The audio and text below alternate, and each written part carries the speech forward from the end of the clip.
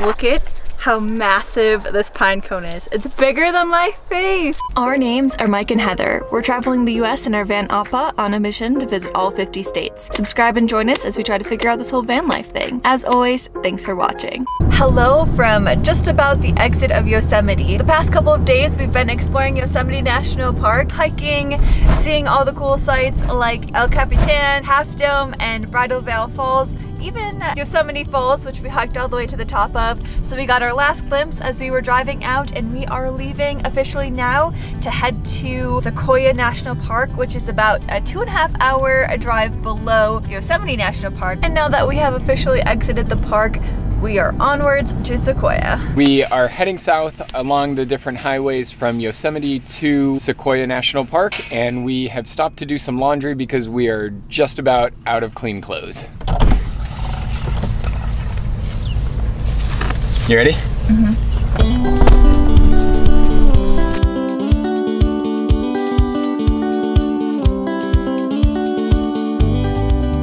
In addition to getting laundry done, which was absolutely needed, we also were able to make a stop at Walmart, which ended up being in the same plaza. So we were able to get some supplies and some groceries. So we are very excited to be all geared up again and ready to hit the road towards Sequoia National Park. To save space and make everything fit a little bit easier, we always take everything out of the boxes and then put it in some sort of bag. So that way it's a lot more moldable and easier to shove into places.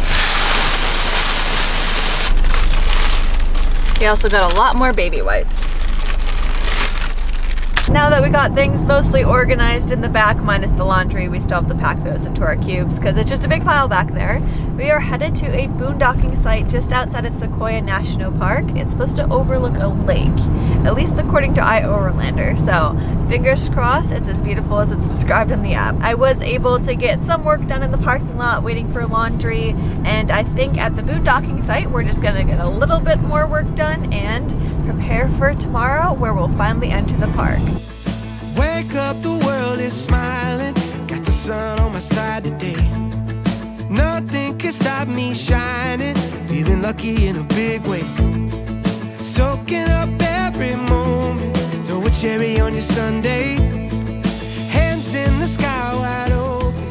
Yeah, I just wanna celebrate. So we've had a slight change of plans. The lake boondocking spot was already actually taken by some people, and it was beautiful just driving past the lake with the sun gleaming on it. It forced us to go a little bit further down on the iOverlander map to this trailhead, but I'm not mad about it because on the way here we actually got to see a bear. As we were driving along the road, we saw a black bear, which in this case was brown, and we ended up seeing it find some dead animal that it just decided to start eating. So that was kind of really neat to see. From the car, we did not get out.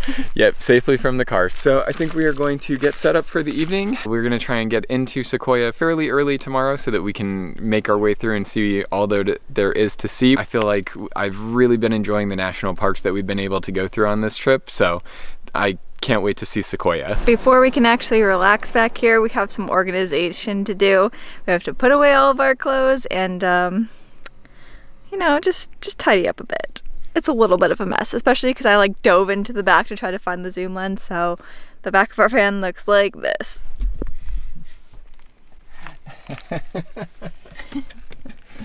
Oh man.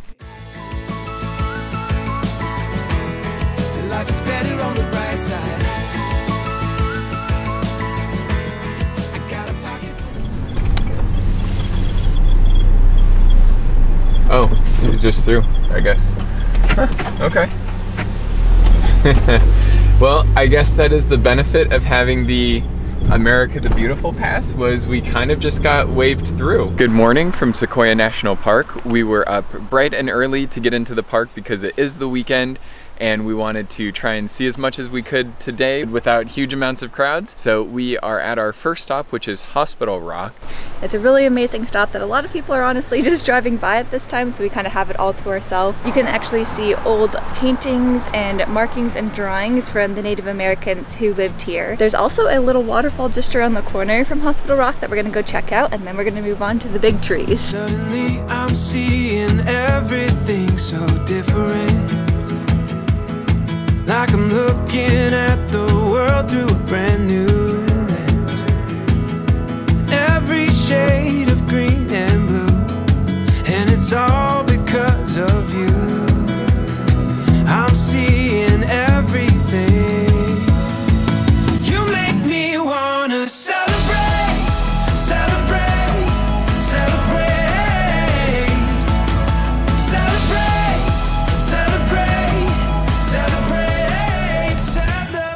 So we are leaving the Hospital Rock area. It's actually a little picnic area as well. And now we are heading to the Giant Tree Grove. There you can see some of the world's biggest sequoia trees. So I'm very excited about that. We have a little bit of a drive until we get there. So we're just gonna take in all the beautiful hills. The way that the sun is shining through right now is really something amazing as well. So we are not quite yet at the Big Tree Grove. We stopped just before it at a museum and visitor center, hoping that we can get our passport stamped before we get into, I think, what's going to be the heaviest trafficked area because of General Sherman, which is the world's largest tree. So we're gonna stop in at the museum, maybe learn a little bit more about this area, get our passport stamped, and then head to the big trees. But we're catching our first glimpses of them now, just being surrounded by them here, and blown away. Yeah, it's tough to put into words just how big these trees are and just how grand they are when you see them. Really, really unlike anything I think we've seen. Not the best. About 2 miles away from that visitor center that we just got our passport stamped at, we are now on the General Sherman Tree Loop. It's about 0.7 miles down to see the giant tree, and that's where we're headed now. We are so excited to be here going to see the world's largest tree. The biggest tree on Earth is just a little bit down this trail from us. That is pretty impressive. Wow. It just is like really unbelievable, I think, just to see how big it is down here and then how high up it goes. And that's even without the top. The top of the tree is actually dead, so it can't grow height-wise anymore, but it does keep growing more and more round, which is still deeming it the world's largest tree because of the sheer volume of it. So it's growing wider and wider, not necessarily taller and taller. Very, very much impressive when you think of like how big it is. There was even a sign that showed how big like the biggest branch was, and it was over 6.5 feet, which is taller than Mike. So that's just a branch is the size of Mike, width-wise.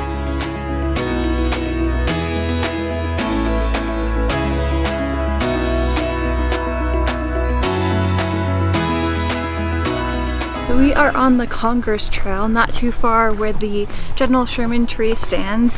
This is a lot less crowded, and you're just surrounded by the beautiful trees all around. It's a really nice, kind of peaceful, quiet hike. It's been really cool to not only see all the wildlife, like the little chipmunks, but even the down trees, to see all of the rings around it. That's one of my favorite things, especially going to museums where they have like the chronological dates listed on the tree, because a lot of them are over 2,000 years old in this forest, including General Sherman.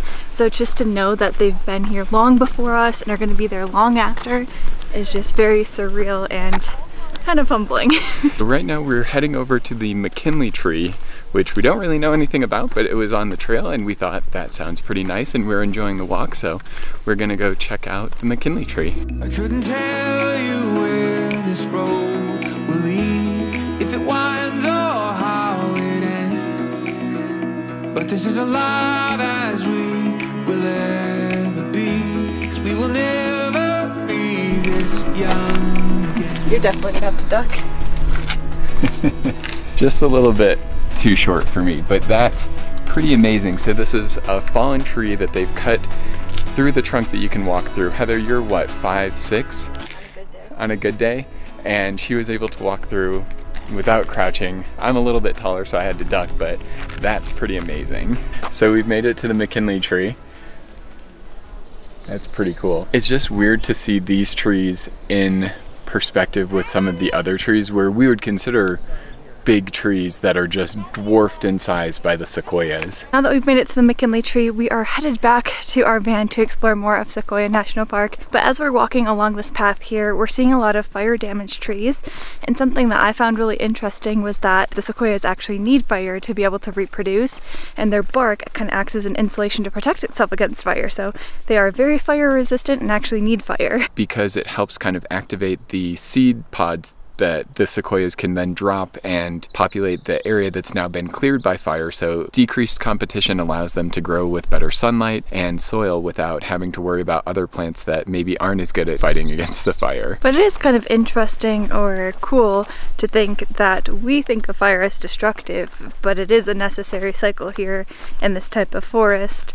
So nature's pretty cool and kind of scary. Wow. We're turning around, so there were a mom and at least one cub. There may have been two cubs back there, black bears, but that's 3 bears in 3 days. So we are walking back up the trail that we were just coming down, even though that was the closest way to General Sherman, but gotta give Mama Bear and her cub space because we don't want to be on the news later. Even though we're in the park, they are wild animals, and especially a mom and cub, that's just something that you want to give space to. We made it back to our van after having to take the longer path back to General Sherman and then up to the parking lot, but it was well worth it to give the bears their space. Just to be able to see the bears was really cool, but definitely wanted to take the long way. But now we got the AC cranking, the Gatorade going, because it's quite a bit of a uphill from General Sherman. Or maybe I'm still just feeling that hike the other day that we did in Yosemite. Now we're gonna keep going along the Grant Highway. Hopefully my face fades to a normal color before we get out and enjoy the next spot. This is where we came in today, and we worked our way all the way up to Hospital Rock, and then we continued up to here. That's where we got our passport stamped. And then 2 miles up, we stopped at the General Sherman tree, and now we're continuing up this drive all the way up. We have pulled off here at the Halstead Meadow picnic area along Grants Highway. There's a fly buzzing around now. We saw the meadow as we were driving along the highway, and it looked really pretty, so we thought this would be a great spot to have lunch. There's also the road traffic from the road. Heather is making sandwiches, and then there are some picnic tables just down off the road that we're gonna hike down to, where we're going to eat our lunch. And once we finish that, we're going to get back on the road and drive the rest of Sequoia National Park. We're actually going to be heading into Kings Canyon National Park in just a moment here after we finish our sandwiches, of course. Sequoia National Park was actually established first, and once awareness grew of needing to preserve this land, the Kings Canyon National Park was established. It's really cool to see that because it was so popular and because of the importance of preserving these parks that it keeps on expanding. But that's where we're heading to next. So we're gonna get 2 new passport stamps for our passport here today. Okay,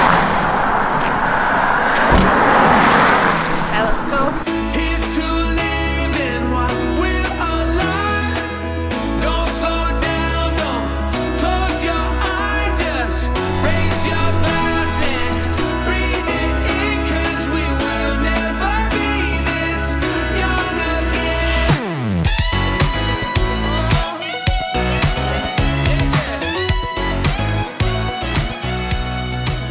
We pulled off briefly at the Kings Canyon overlook and are getting our first glimpses into Kings Canyon, where we're going to be headed into right now. We have made our way all the way to the Kings Canyon Visitor Center and Grant Grove Village, where we were able to get our passport stamped, and we're going to make a short walk over to the General Grant tree. What's really cool is the General Grant tree is second to the General Sherman tree that we just saw in size. So it is the second largest sequoia in the world, and it is the largest sequoia here in Kings Canyon National Park, because technically we're in a different national park, so it still has the title of being the largest, at least for this particular national park. This one is actually wider at its base, but I don't think based on volume it's bigger. So this one should still be very impressive when we get to it. So let's go. We're actually taking a slightly different path than I think what most people do. We are leaving from the Grant Visitor Center and taking the Grant Tree Trail from there. And I think this trail is about a mile, so it should be a nice walk through the forest. It also was the one that had parking, if we're being honest. Yeah, we didn't bother to drive down to the next one. We just figured we'll walk from here and see how it goes. Look at how massive this pine cone is. It's bigger than my face. How cool is that? And they're everywhere. You're not supposed to take things from the national park system, but I would totally take a giant pine cone if I could. Look how giant this one is. They're everywhere. It's so perfect. That is pretty cool. Why are things so much better when they're either really, really big or really tiny? Back to nature. So those really large pine cones that we just saw a little bit back up the trail aren't from the sequoia trees, which is interesting because of how big they are. You would think that they would be with the big trees, but that's not the case. The sequoia seeds, as we've been reading, are actually pretty tiny, so I think there's probably a metaphor in there somewhere. Obviously there's some trees down, but there's bark all along here from the trees.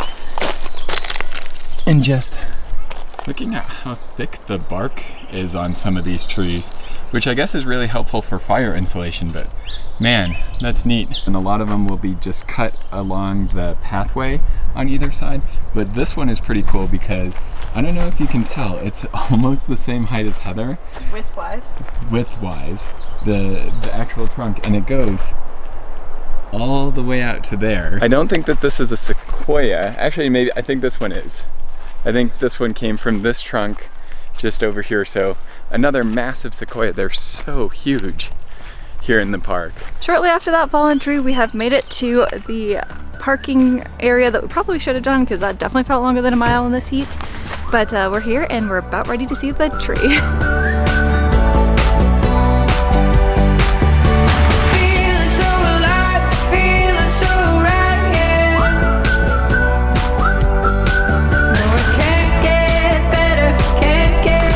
Cave.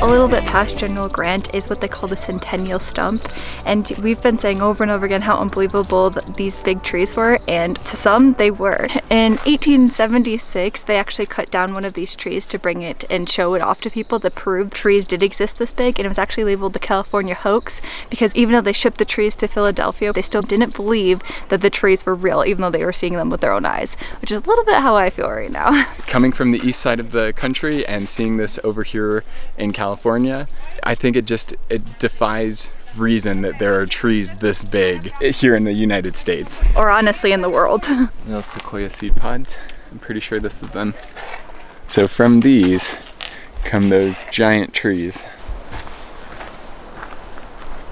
So we have finished up the Grant Tree Trail loop, which is back that way.